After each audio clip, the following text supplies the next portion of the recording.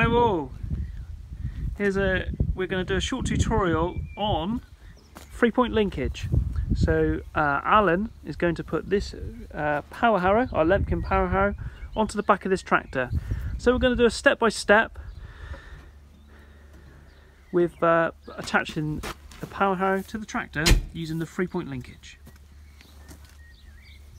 So Alan has reversed the tractor back. Okay, and the key is, like I said on the trailer, is to make sure you sort of reverse the tractor back as square as you can. Okay, and you're aiming for these lower link, okay, to be lined up with these linkage balls. Okay, now the beauty of these modern tractors is that we've got external controls, so we can use these buttons here, okay, to lift and lower. Okay, which Alan is going to use now. He's got the key in his hand. So as you can see, it is very important to follow safe stop. Okay, switch off the tractor when it isn't needed.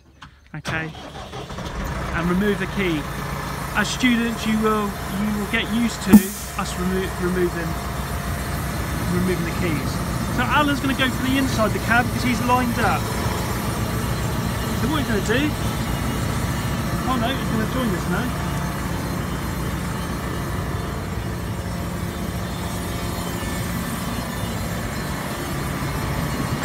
Okay, and he's just double checking to make sure that those arms are lined up. Just slowly, just make some minor adjustments and lift the lower links into position. And locking them in place, it clips. This tractor has something called quick hitch, which is very, very common on a lot of tractors now. A lot of the smaller tractors, or older tractors, if you're into your classic tractors, okay, would have the fixed balls, okay, which can be a little bit more difficult to hitch up the implement. So our next step, okay, is to put the power takeoff shaft on.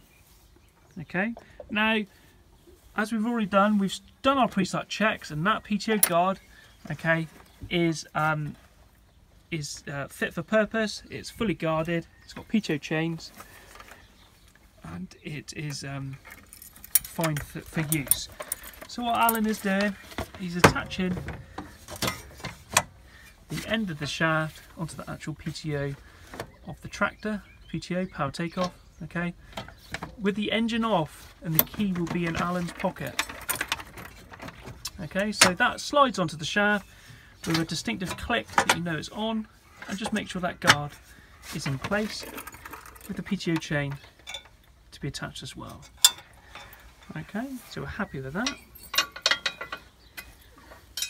The next thing we need to do is attach the top link. Okay, now on this tractor, the top link ball we sort of keep in the toolbox. Sometimes it has been known where that top link ball will fall out. Again, this is a quick hitch top link. Some tractors still do use the conventional type where it's a fixed ball, but this tractor has the capacity to have the quick hitch, which makes it a little bit easier because you can put the linkage ball on the machine, on the implement.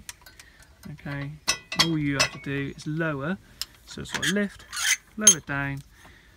Okay, adjust it from the middle, don't just adjust one end. Okay, so we adjust that through with a few turns.